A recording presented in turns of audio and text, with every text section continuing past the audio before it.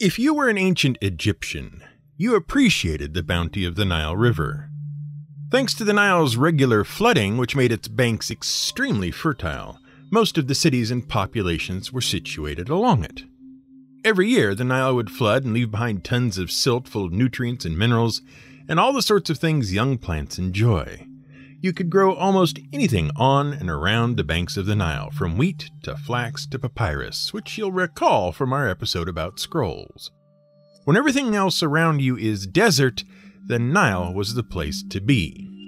So well recognized was the Nile's bounty and the enormous debt Egypt owed to it for their survival, that Greek historian Herodotus called Egypt the gift of the Nile.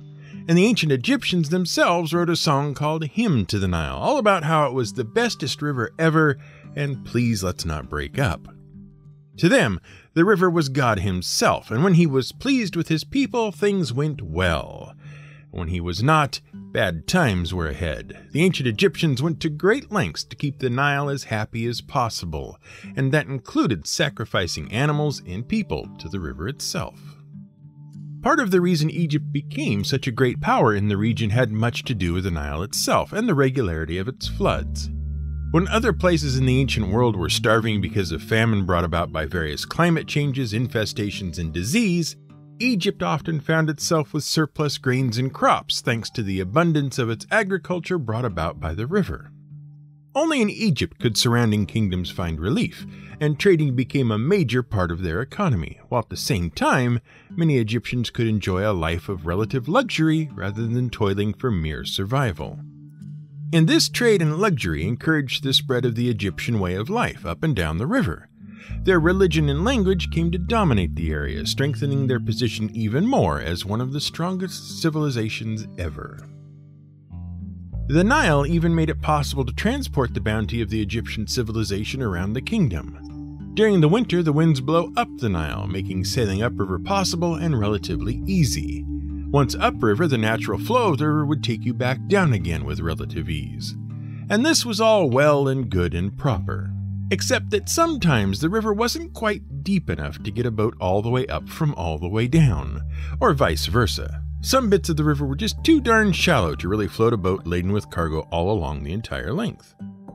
Of course, you could unpack the boat, take it out of the water, find a bunch of people to pack all your goods and the boat around the shallow bit miles further along the river, stick the boat back in the water when it was finally deeper, repack the boat, dismiss and pay all the people, and then continue on sailing to the next bit that was too shallow and repeat it all again. You can see how that might get annoying pretty quickly. And expensive. So naturally, the thing to do was to make the shallow bits deeper, which was exactly what the Egyptians did. Not by digging them deeper and dredging out the bottoms, no, that wouldn't work very well in a river known for the bounty of its silt. Instead, they made the water deeper by impeding its flow and building a dam. Water behind the dam naturally gets deeper until it can overflow the top of the dam. So you just build a dam as tall as you wanted the water to be deep on the upstream side. Do this in all the right places, and soon enough you have a Nile River that's deep enough to get a laden boat all the way up. Huzzah! Let trade and commerce commence. Except now you have a new problem. Suddenly there's all these dams all over the river, preventing your ships from going up and downstream. You've still got to do the whole unload, remove boat, hire porters, walk around the dam thing.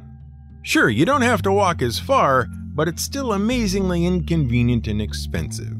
Something had to be done, and that something had to mean you could keep your boat and cargo more or less in the water at all times, without having to hire huge teams of people to pack everything around, so that it was faster, more convenient, and less expensive.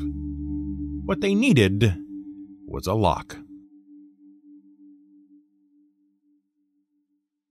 This is GM Word of the Week, and I'm Fiddleback.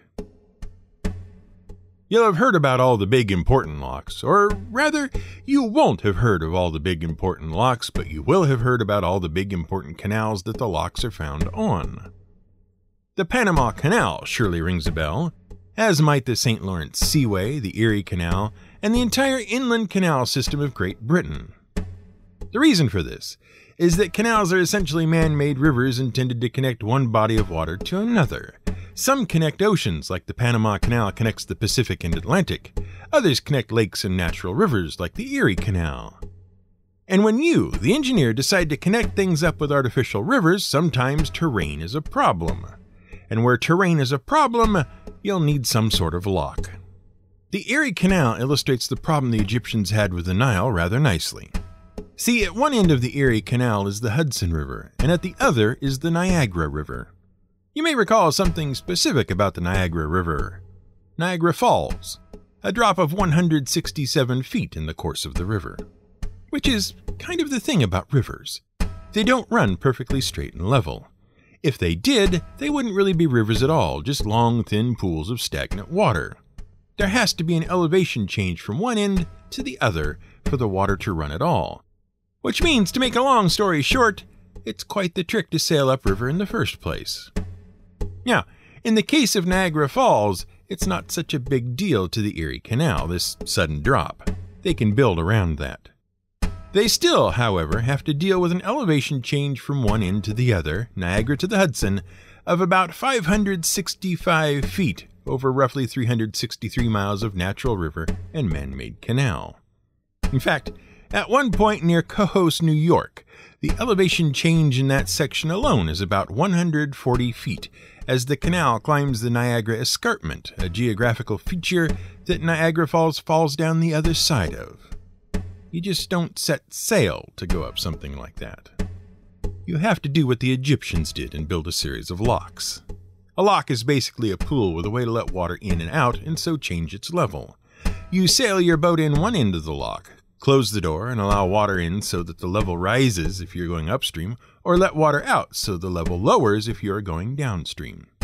When the water in the pool matches the water level of the direction you are going, you sail out and go on your merry way. There are other ways to do it, but we'll get to those later. The thing the Egyptians and other ancient cultures like the Chinese did was a bit different, though. When they built their dams, they thought about how to get boats up and down, and came up with a system that, while it worked at least half the time, was pretty devastatingly bad when it failed to work at all. See, they built their dams with holes in the middle of them, which seems an odd thing to do, but they also built a series of panels or paddles that could be fitted into this hole to seal it up and allow the water to rise to navigable level. When a boat needed to go downstream, they could take the paddles out and the boat would be washed downstream with the outgoing rush of water. Which was great except for three things. One, in order to let a boat upstream, you had to tie the boat to a winch on shore above the dam, take out the paddles, and winch the boat past the dam as quickly as you could before all the water ran out. Two, boats had no control while transitioning from one level to the other. Boats going both upstream and downstream would frequently capsize in the onrush of water, drowning all the people on board and scattering precious cargo all over the riverbed. The third problem was that you would upset all the millers. These flash locks, as they were called, would always result in the same thing. A formerly deep section of river suddenly became too low to run the water wheels millers would set up on the banks, and it would take hours to fill the pool back up to its proper level again. In China, this led to legal battles and sometimes actual physical battles between people trying to go up or down river and millers trying to run their mills.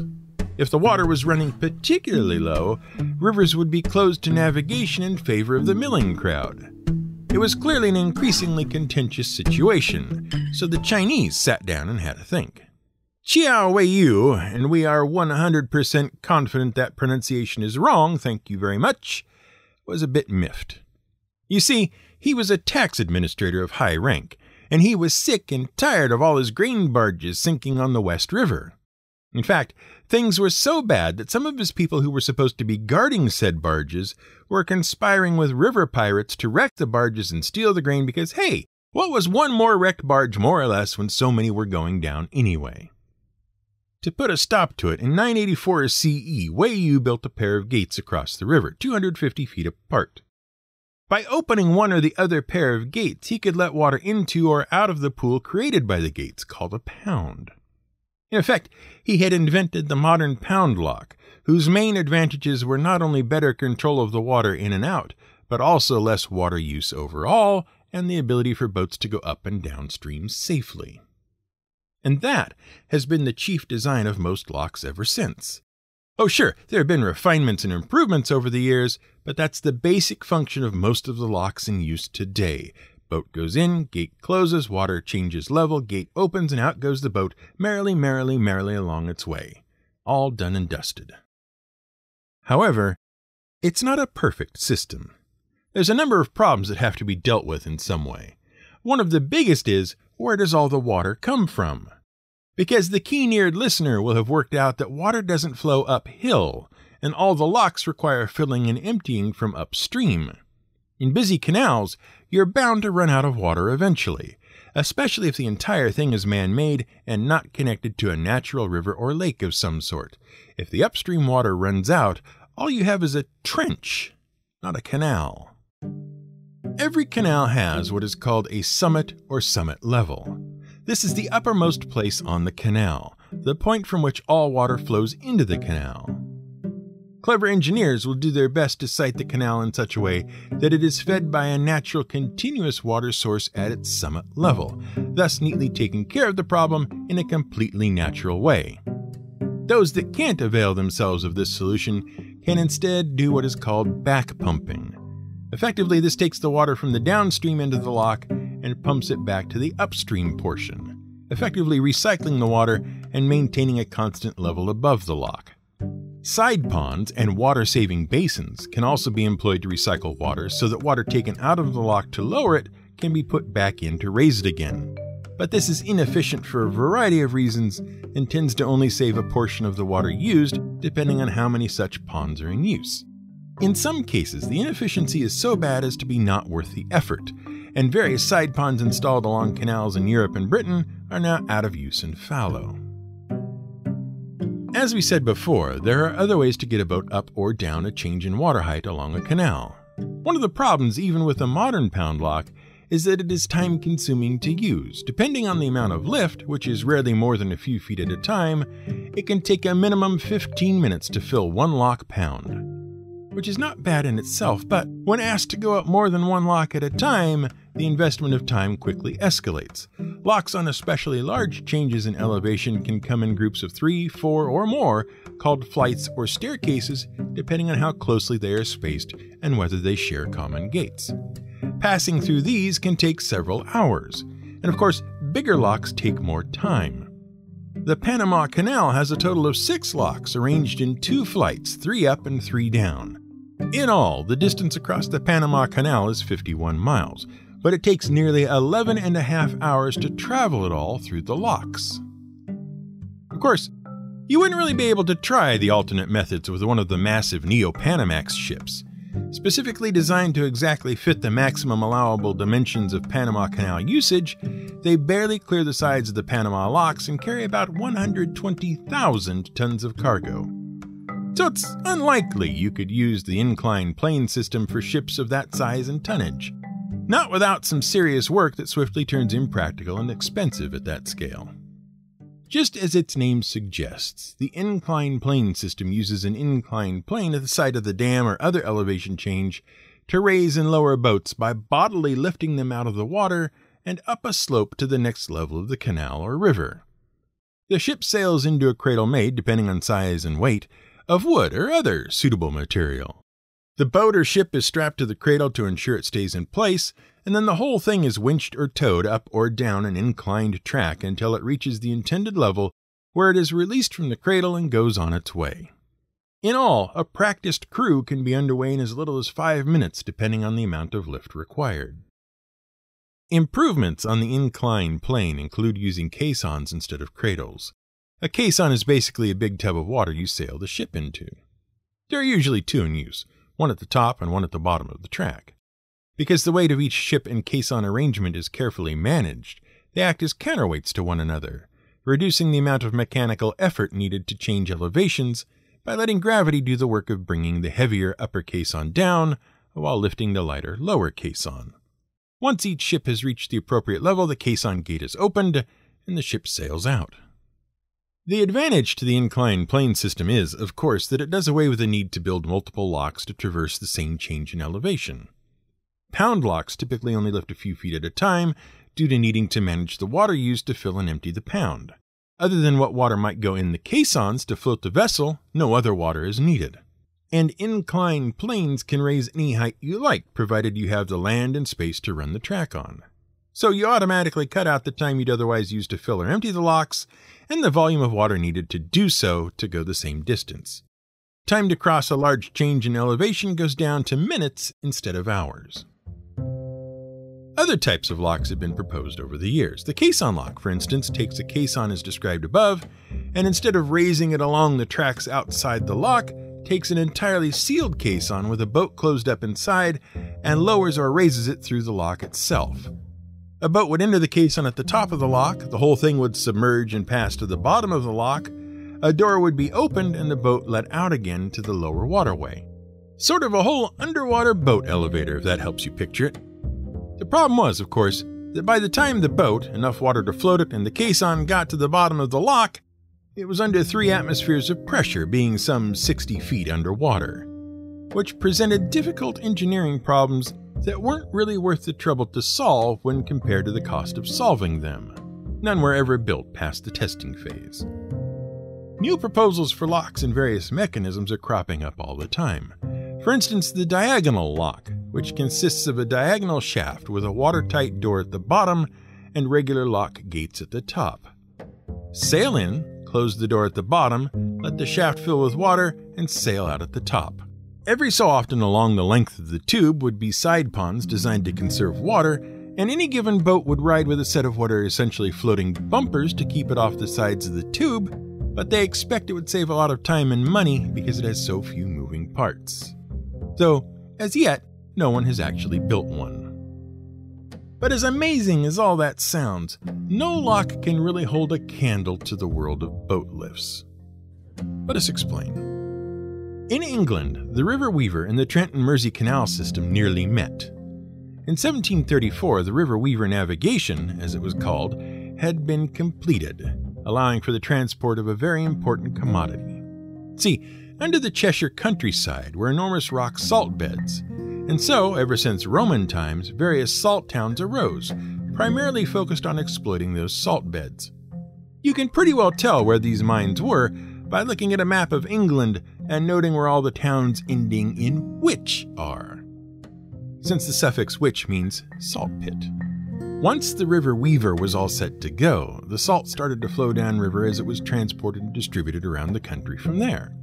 And so, much money changed hands, and many people suffered only a little from high blood pressure for many years. In 1777, the Trent and Mersey Canal opened, and suddenly a second route of transport and distribution existed that not only ran further south than the Weaver into the important coal mining and pottery industries around Stoke-on-Trent, but also very nearly but not quite connected up to the entire River Weaver navigation. It's that "not quite" that's the problem bit. See, there was a small matter of a 50-foot-tall escarpment at Anderton to reckon with. The Weaver sat at the bottom of it, and the Trent and Mersey at the top. A lot could have happened. The two different companies operating the canal and the river could have had a right proper dust-up over the whole thing, with much scheming and sneaking about, and basically being a pair of Dick Dastardlies. It had happened before, and was in fact happening in many other parts of the country, where profitable potentials were being latched onto by the other guy and not at all anyone on the home team. Instead, the folks of the Trent and Mersey and the folks of the Weaver navigation decided that the real way to make real money was to work together. So they did. Each built right up to the escarpment and each ran water all the way to the edge. By 1793, they'd built 2 cranes, 2 salt chutes, and an inclined plane to transport goods up and down the escarpment to boats on one or the other waterway. By 1831, the Anderton Basin had 2 sets of almost everything, and business was good for both parties. But goodness, it all took a long time to do, all this shifting of goods and materials between the 2 waterways. And as we all know, time is money. In 1870, enough was enough. The Anderton Basin had become a major interchange, and 3 double-inclined planes and 4 salt chutes just couldn't keep up and were very expensive to maintain. They needed a way to connect both waterways so boats could just go straight on through. So what they decided to do was construct the Anderton boat lift. After years of design, consultation, approval, and construction, the boat lift was completed in 1875 at a cost of about £4.5 million in today's money. That's roughly 5.6 million quatlus for the Americans in the audience. The Anderton boat lift is essentially a hydraulic elevator. A boat at the top on the Trent and Mersey side navigates along a cast iron aqueduct and into a water-holding caisson at the top of the lift. The caisson sits atop a single large hydraulic piston, which slowly lowers the boat as a similar caisson rises on the other side from below. Both pistons are connected beneath the water, allowing water to flow from one piston cylinder to the other, counterbalancing each other. Virtually everything, as originally constructed, was made of cast iron. The aqueduct, the caissons, even the pistons. And it worked beautifully. Boats could ride up and down in the lift in as little as 3 minutes, a vast improvement over the loading and unloading times needed before. Which was a real shame when things started to corrode and break down, somewhat predictably due to rust. Eventually, the whole thing had to be shut down and converted to an electrical system of weights and counterweights when one of the caissons unexpectedly lost pressure and sank all the way from the top of the lift to the bottom in a move that surprised many but injured no one thanks to the gradual rather than rapid decrease of water pressure.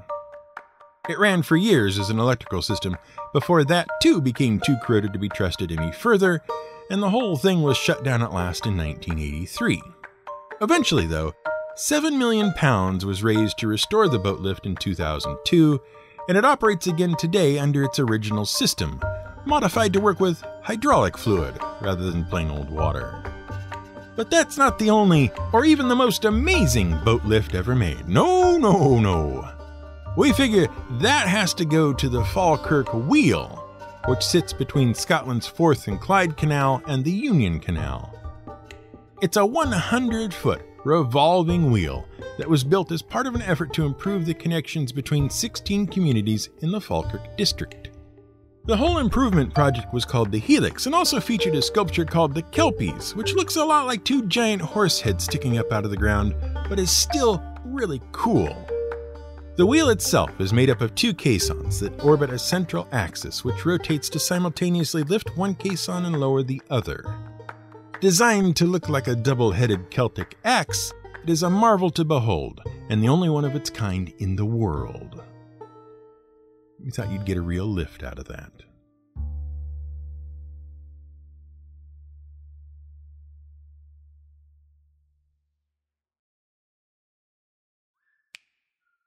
This has been the GM Word of the Week podcast, and thanks for lending us your ears for the last few minutes. Hopefully, we've returned them to you undamaged and full of information. If your ears haven't been returned to you, I really don't know what to tell you. Probably they were delayed in the post. You know how these things are. Just be patient. If you've enjoyed these episodes so much that you just don't know what to do with yourself, may we suggest heading over to gmwordoftheweek.com and following the yellow banner at the top to join our Patreon, wherein you will be provided all manner of early releases, transcripts, and such like things. It's worth noting that we have a bonus episode coming out this week, and even I'm going to be surprised by whatever it turns out to be about, so get in while you can. This episode has been researched, written, produced, and sent over the falls in a barrel by Brian Casey. Music for this episode is provided by Blue Dot Sessions. I don't know what you expect here. Just how many quotes do you think there are about canal locks?